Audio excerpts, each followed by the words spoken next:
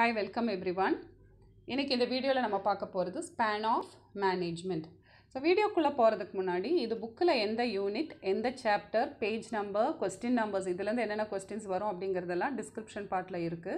So நீங்க புக்க வச்சு படிக்கிறப்ப அத ரெஃபர் பண்ணிக்கோங்க. இப்போ span of managementனா என்ன அப்படிங்கறத பார்த்துக்கலாம். இதுக்கு முன்னாடி நான் ஒரு எக்ஸாம்பிள் சொல்றேன். இப்போ ஒரு கிளாஸ் எடுத்துட்டோம் அப்படினா ஒரு டீச்சருக்கு கீழ ஒரு குறிப்பிட்ட அளவு ஸ்டூடண்ட்ஸ் தான் கொடுக்கறாங்க. ஏன் அப்படினா அப்பதான் அந்த டீச்சரால அவங்களை எஃபிஷியன்ட்டா பார்த்து நல்ல விதமா கவனிச்சு நல்லா படிக்க வச்சு நல்ல அட்வைஸ் கொடுத்து நல்லா கைட் பண்ணி நல்ல ஒரு ஸ்டூடண்ட்ஸா உருவாக்க முடியும்.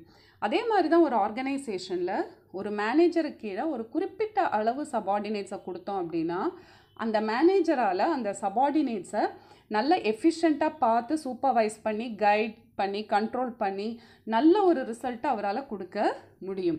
சோ அந்த குறிப்பிட்ட அளவு சபார்டினேட்ஸ் தான் நம்ம என்னன்னு சொல்றோம்னா span of management. ஒரு மேனேஜரால எத்தனை பேத்தை மேனேஜ் பண்ண முடியுமோ அந்த நம்பரை தான் நம்ம என்னன்னு சொல்றோம்னா span of management. It refers to the number of subordinates who can be managed efficiently by a superior. ஒரு superiorனா மேலதிகாரி, subordinates அப்படினா இவருக்கு கீழ வேலை செய்றவங்கள subordinate. ஒரு superior கீழ வேலை பண்றவங்க subordinates. சோ ஒரு superiorஆல எத்தனை subordinates efficientா மேனேஜ் பண்ண முடியுமோ அதுதான் span of management. சோ இது வந்து ஒவ்வொருத்தரும் ஒவ்வொரு நம்பர் சொல்றாங்க. ஆனா ஜெனரலி அக்செப்டட் எவ்வளவுனா ஒரு superiorக்கு ஒரு 5 to 6 subordinates கொடுத்தோம்னா அவரால எஃபிஷியன்ட்டா மேனேஜ் பண்ண முடியும். அதுக்கு மேல கொடுத்தோம்னா அவரால அவ்வளவு எஃபிஷியன்ட்டா மேனேஜ் பண்ண முடியாது. இப்ப ஹென்றி ஃபெயால் அப்படிங்கற ஃாதர் ஆஃப் மாடர்ன் மேனேஜ்மென்ட் அப்படிங்கறோம். அவர் என்ன சொல்றாருன்னா ஒரு superiorஆல ஒரு 5 to 6 subordinates வந்து எஃபிஷியன்ட்டா மேனேஜ் பண்ண முடியும். இதுதான் வந்து மோஸ்ட்லி எல்லா ஆர்கனைசேஷன்ஸ்லயும் ஃபாலோ பண்றாங்க. இது வந்து ஒரு 2 mark question. What is span of management? So அது கேட்டா இந்த 2 லைன்ஸ் மட்டும் எழுதினாலே போதும். நெக்ஸ்ட் வந்து இதோட இம்ப்ளிகேஷன்ஸ் இதோட தாக்கங்கள் என்னென்ன அப்படினு பார்த்தோம்னா influences the complexities of the individual manager's job. அப்படினா ஒரு மேனேஜரோட ஜாப்ல இது பெரிய ஒரு பாதிப்பை ஏற்படுத்துது. அவரோட வேலையில வந்து ஒரு பெரிய பாதிப்பை ஏற்படுத்துது. இப்போ ஃபார் எக்ஸாம்பிள் பாத்தீங்கன்னா ஒரு மேனேஜருக்கு கீழ நிறைய சபார்டினேட்ஸை கொடுத்தோம்னா அவரோட வேலை எப்படி இருக்கும்? ரொம்ப காம்ப்ளெக்ஸ். அப்படினா ரொம்ப கஷ்டமாயிரும் அவரோட வேலை. அதே சமயம் ஒரு குறிப்பிட்ட அளவு சபார்டினேட்ஸ் கொடுத்தோம் அப்படினா அவரோட ஜாப் வந்து இன்னும் ஈஸியாவும் எஃபிஷியன்ட்டாவும் அவரால செய்ய முடியும். சோ இந்த span of management ஒரு மேனேஜரோட ஜாப்ல பெரிய பாதிப்பை ஏற்படுத்துது. Second point, determine the shape or configuration of the organization. ஒரு ஆர்கனைசேஷனோட ஷேப் ஸ்ட்ரக்சர் எப்படி இருக்கும் அப்படிங்கிறது இது தீர்மானிக்கும். இது நான் இப்படி சொல்றப்ப உங்களுக்கு புரியாது. இதோட டைப்ஸ் என்னங்கிறது கீழே பார்க்குறப்ப உங்களுக்கு புரியும். ஸோ இது வந்து இதோட இம்ப்ளிகேஷன்ஸ். இது வந்து ஒரு 5 mark question. Discuss the implications of span of management. So 5 mark question அப்படிங்கிறதுனால நீங்கள் இந்த மீனிங், இம்ப்ளிகேஷன்ஸ், டைப்ஸும் சேர்த்து எழுதணும். இப்போ இதோட டைப்ஸ் என்னென்ன அப்படிங்கிறத பார்க்கலாம். டைப்ஸ் 2 விதமாக பிரிச்சிருக்கோம். ஒன்று வைட், இன்னொன்று நேரோ. ஸோ வைட் ஸ்பேன்னா என்ன, நேரோ ஸ்பேன்னா என்ன அப்படிங்கிறது வந்து நான் ஒரு சின்ன டயக்ராம் மூலமாக உங்களுக்கு சொன்னால் இன்னும் ஈஸியாக புரியும். இப்போ இந்த டயக்ராம் பாருங்கள். இது வந்து வைட், இன்னொன்று நேரோ. வைட்ல வந்து ஒரு ஆர்கனைசேஷனோட shape structure will be flat, இன்னொன்று டால். இப்போ முதல்ல வைட் பார்க்கலாம். வைட் ஸ்ட்ரக்சர் அப்படின்னு ஏன் சொல்கிறோன்னா வைடாக இருக்குது, பார்த்தாலே உங்களுக்கு தெரியும். ஒரு சுப்பீரியர் கீழே நிறைய சபார்டினேட்ஸை கொடுக்குறாங்க. ஸோ இது வந்து வைட் ஸ்ட்ரக்சர். இது நான் சும்மா ஒரு எக்ஸாம்பிளுக்கு தான் போட்டிருக்கேன். ஒவ்வொரு ஆர்கனைசேஷனில் ஒவ்வொரு மாதிரி ஃபாலோ பண்ணுவாங்க. இப்போ ஃபார் எக்ஸாம்பிள் இங்கே ஒரே ஒரு சுப்பீரியர் அத்தாரிட்டி தான் இருக்கிறாரு. யார்? ஏ. ஏக்கு கீழே எத்தனை சபார்டினேட்ஸ் இருக்காங்க? பி, சி, டி, இ, எஃப், ஜி. ஸோ 6 சபார்டினேட்ஸ் ஏக்கு கீழே கொடுத்துருக்காங்க. ஸோ இப்படி இருக்கிறப்போ ஆர்கனைசேஷன் ஸ்ட்ரக்சர் எப்படி இருக்குன்னா வைட், ஃப்ளாட்டாக இருக்கும். இது வந்து வைட் ஆர்கனைசேஷன் ஸ்ட்ரக்சர். நேரோ அப்படின்னா ஒரு சுப்பீரியர் கீழே ரொம்ப குறைவான அளவு சபார்டினேட்ஸ். இப்போ இங்கே பார்த்தீங்கன்னா ஒரு சுப்பீரியர் கீழே 2 சபார்டினேட்ஸ் தான் கொடுத்துருக்காங்க. இங்கே வந்து 6 கொடுத்துருக்காங்க. இங்கே ஒரு சுப்பீரியருக்கு எத்தனை சபார்டினேட்ஸ் கொடுத்துருக்காங்கன்னு பார்த்தீங்கன்னா 2 பேர் தான். ஏக்கு எத்தனை சபார்டினேட்ஸ்? பிசி. பிக்கு எவ்வளோ சபார்டினேட்ஸ்? டிஇ. சிக்கு எத்தனை சபார்டினேட்ஸ்? எஃப்ஜி. டி யாரை சூப்பர்வைஸ் பண்ணுறாங்க? ஹெச்ஐ. இ யாரை சூப்பர்வைஸ் பண்ணுறாங்க? ஜேகே. ஸோ அது மாதிரி வந்து ஒவ்வொருத்தருக்கு கீழேயும் ரொம்ப குறைவான அளவு சபார்டினேட்ஸை கொடுத்தா அது நேரோ. நிறைய சபார்டினேட்ஸை கொடுத்தா அது வைட். ஸோ வைடாக இருக்கிறப்ப ஸ்ட்ரக்சர் வில் பி ஃப்ளாட், நேரோவாக இருக்கிறப்ப structure will be doll.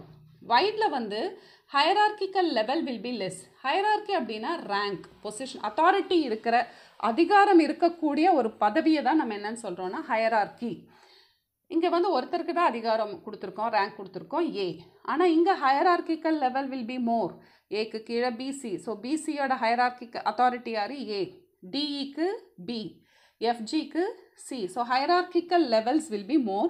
So இப்போ இது வந்து எக்ஸ்பிளனேஷன் சொல்கிறேன் பாருங்கள். Wide span of management. இப்போ wide span of management எடுத்துட்டோன்னா less hierarchical levels. நான் சொன்ன ஆல்ரெடி ரேங்க்ஸ், அதிகாரம் இருக்கக்கூடிய பதவி ஒருத்தருக்கு தான் இருக்குது. யாருக்கு? ஏ. ரேங்க் ஏக்கு மட்டும்தான் இருக்குது. அத்தாரிட்டியோடு இருக்கிறவர் ஏ. ஸோ அதை வந்து நம்ம என்னங்கிறோன்னா ஹையரார்கி, அந்த ரேங்க்ஸை நம்ம ஹையரார்கி அப்படிங்கிறோம். லெஸ் hierarchical level, ஒருத்தருக்கு தான் அதிகாரம் எல்லாம் கொடுத்துருக்கோம். flatter organization structure. organization structure எப்படி இருக்குது? flatter. இப்போ இதோட மெரிட்ஸ் என்னென்ன அப்படிங்கிறது பார்க்கலாம். number of managers get reduced and the expense for remuneration is saved. Managers ரொம்ப கம்மி தான். இப்போ இந்த எக்ஸாம்பிளை பார்த்தோன்னாலே யார் மேனேஜராக இருக்கார்? ஏ மட்டும்தான்.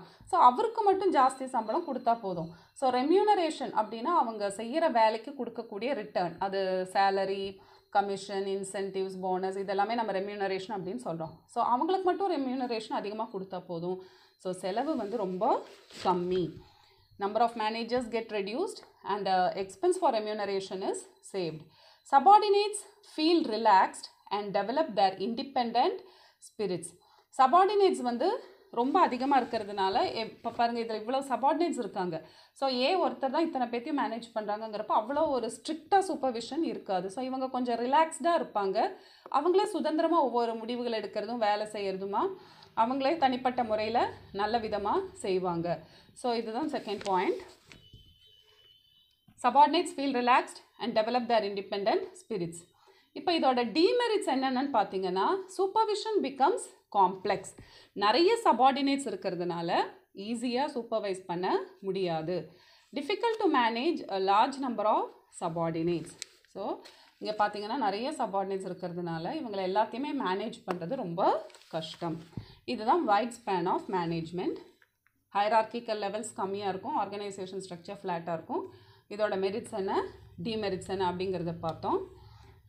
நெக்ஸ்ட் ஒன், இப்போ மெரிட்ஸில் பார்த்தீங்கன்னா இது ஒரு பாயிண்ட், அப்புறம் இது ஒரு பாயிண்ட், அதே மாதிரி இதில் இது ஒரு பாயிண்ட், இது ஒரு பாயிண்ட். இதே வச்சு கூட நீங்கள் படிச்சுக்கலாம்.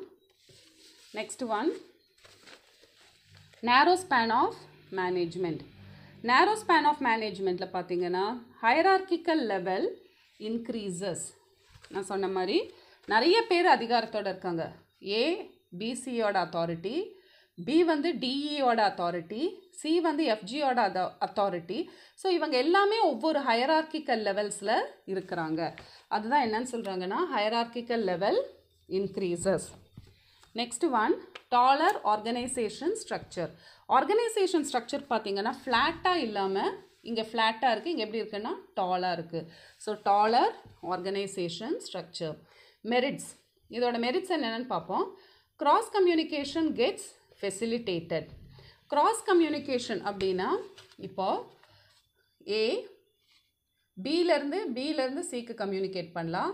ஏன்னா பி கீழே 2 சபார்டினேட்ஸ் தான். ஸோ ஈஸியாக நிறைய டைம் இருக்கும் கிராஸ் கம்யூனிகேட். இங்கே என்ன டிபார்ட்மெண்ட்டில் என்னங்கிறது இவங்க கூட டிஸ்கஸ் பண்ணிக்கலாம். அது மாதிரி இவங்க கூட டிஸ்கஸ் பண்ணிக்கலாம்.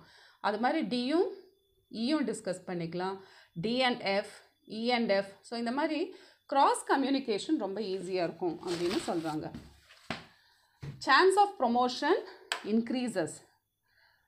பதவி உயர்வுக்கு வாய்ப்பு அதிகமாக இருக்குது. ப்ரொமோஷன் கிடைக்க சான்சஸ் அதிகமாக இருக்குது. இப்போ ஃபார் எக்ஸாம்பிள் டி வந்து ரொம்ப நல்லா பண்ணுறாங்க அவரோட வேலையேனா அவருக்கு வந்து பியோட பொசிஷனுக்கு வர்றதுக்கு வாய்ப்பு இருக்குது. அதே மாதிரி ஹெச் நல்லா பண்ணுறாருன்னா டியோடையோ இயோடையோ யாரோட பதவிக்கு வேணால் அவர் ப்ரொமோட்டட் ஆகலாம். So chance of promotion increases. வைடில் வந்து அது கிடையாது. ஸோ இது வந்து இதோடைய மெரிட்ஸ். கிராஸ் கம்யூனிகேஷன் ஈஸியாக இருக்கும், ப்ரொமோஷனுக்கு வாய்ப்பு இருக்குது. டிமெரிட்ஸ் என்னென்ன அப்படின்னு பார்த்தீங்கன்னா மெரிட்ஸ் 2 பாயிண்ட். டிமெரிட்ஸ் 2 பாயிண்ட் என்னென்னா, more number of managers are to be employed, which is very expensive. நம்ம பார்த்தோன்னா நிறைய மேனேஜர்ஸ் இருக்காங்க. ஒரு டிபார்ட்மெண்ட்டுக்கு ஏ, இன்னொரு டிபார்ட்மெண்ட்டுக்கு பி, இன்னொரு டிபார்ட்மெண்ட்டுக்கு சி. ஸோ அப்படி நிறைய மேனேஜர்ஸ் இருக்கிறதுனால அவங்களுக்கு சம்பளம் வந்து அதிகமாக கொடுக்கணும். Remuneration will be more. So it's very expensive. இது வந்து ஒரு பாயிண்ட். நெக்ஸ்ட் வந்து communication suffers and the actions get delayed. கீழேருந்து மேலே ஒரு கம்யூனிகேஷன் போகணுன்னா ரொம்ப நேரம் ஆகும். இப்போ நான் சொன்ன எக்ஸாம்பிளே பார்த்தீங்கன்னா, இப்போது அந்த ஆர்கனைசேஷனில் இப்போ ஹெச் ஒர்க் பண்ணுற டிபார்ட்மெண்ட்டில் ஏதாவது ஒரு ப்ராப்ளம், ஹெச் அது கம்யூனிகேட் பண்ணி மேலே ஏக்கு ரீச் ஆகணும்னா டி, பி எல்லாம் தாண்டி தான் ஏக்கு போகும். ஸோ அந்த கம்யூனிகேஷன் வந்து ரொம்ப ஒரு பெரிய கேப்பை தாண்டி போகணும். So communication suffers and actions get delayed. Lack of coordination and control. So நிறைய அதிகாரிகள் அவங்கள கீழே சபார்டினேட்ஸ் எல்லாம் வரப்போ ப்ராப்பராக ஒருங்கிணைக்க முடியாது, கட்டுப்படுத்த முடியாது. இது வந்து இதோடைய டிமெரிட்ஸ். ஸோ இது வந்து நேரோ span of management. Hierarchical level அதிகமாக இருக்கும், ஆர்கனைசேஷன் ஸ்ட்ரக்சர் டாலாக இருக்கும். நெக்ஸ்ட் வந்து factors determining span of management. இது வந்து ஒரு 3 மார்க் கொஸ்டின். ஸ்பேன் ஆஃப் மேனேஜ்மெண்ட்டை எந்தெந்த ஃபேக்டர்ஸ் முடிவு பண்ணணும், அதாவது நிறைய சபார்டினேட்ஸை கொடுக்கணுமா இல்லை குறைவான சபார்டினேட்ஸை கொடுக்கணுமா அப்படிங்கிறது எந்த ஃபேக்டர்ஸ் தீர்மானிக்கும் பார்த்தீங்கன்னா கெப்பாசிட்டி. இது ஒரு 3 mark question. Capacity of superior, சுப்பீரியரோட திறமையான சுப்பீரியர்னால் நிறைய சபார்டினேட்ஸை கொடுக்கலாம், இல்லாட்டி குறைவான அளவு தான் கொடுக்க முடியும். கெப்பாசிட்டி ஆஃப் சபார்டினேட்ஸ் நல்ல திறமையானவங்களாக இருந்தாலும் நிறைய கொடுக்கலாம், அவங்களுக்கு கொஞ்சம் எஃபிஷியன்சி கம்மினா குறைவாக தான் கொடுக்க முடியும். Nature of work, easy Jaffna நிறைய சபார்டினேட்ஸ், கொஞ்சம் டஃப்பான ஜாப்னா லிமிட்டட் சபார்டினேட்ஸ்.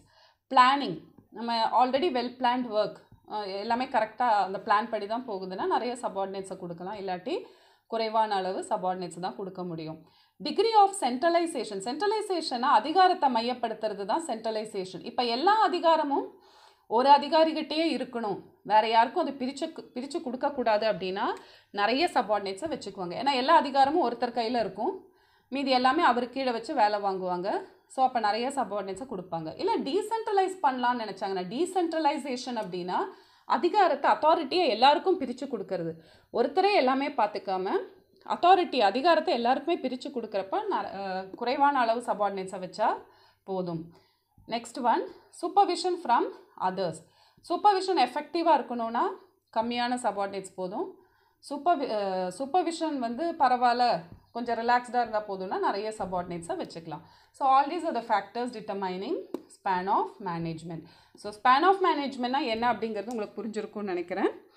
நெக்ஸ்ட் வீடியோவில் பிரின்சிபல்ஸ் ஆஃப் மேனேஜ்மெண்ட் அப்லோட் பண்ண போகிறேன். ஸோ பார்த்துக்கோங்க. தேங்க்யூ.